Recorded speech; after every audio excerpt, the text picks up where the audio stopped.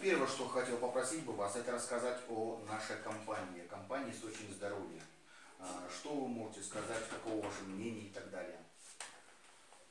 Ну, мнение заключается в том, что создание этой компании «Источник Здоровья» в таком месте, как Иртыше, то есть это тот регион, который очень сильно пострадал с точки зрения биофизической экологии, а мы занимаемся биофизической экологией, говорит о том, что в этом направлении необходима работа для оздоровления населения на основе биофизических технологий, что и мы, так сказать, предлагаем.